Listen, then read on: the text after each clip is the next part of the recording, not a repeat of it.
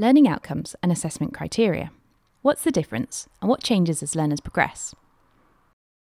In short, a learning outcome is what you're going to learn, and the assessment criteria describes what you're expected to do in order to show that the learning outcome has been achieved.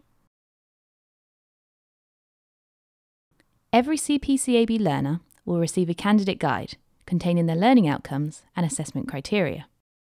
Every level will have 7 learning outcomes, and these learning outcomes always connect to one of CPCAB's 7 processes. The 7 processes is a framework set out by CPCAB which applies to all levels and qualifications. We have more videos on this topic, but for now it's important to understand that each process, such as working reflectively, is a theme that each learning outcome falls under. In this extract, we're looking at the 7th and final learning outcome from our Level 2 certificate in counselling skills. The learning outcome here is to use feedback and reflection to enhance counselling skills. The assessment criteria explains the task that needs to be completed, and the bullet points act as guidance on how to evidence the assessment criteria.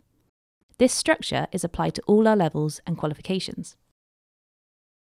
In this extract, we're looking at the 7th and final learning outcome from our Level 4 Diploma in Therapeutic Counselling.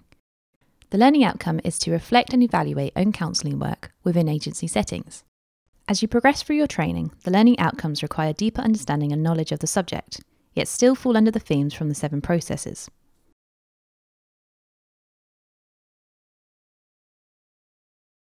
We hope this video has given you a better understanding of learning outcomes and assessment criteria. Click the playlist to watch more videos in this series.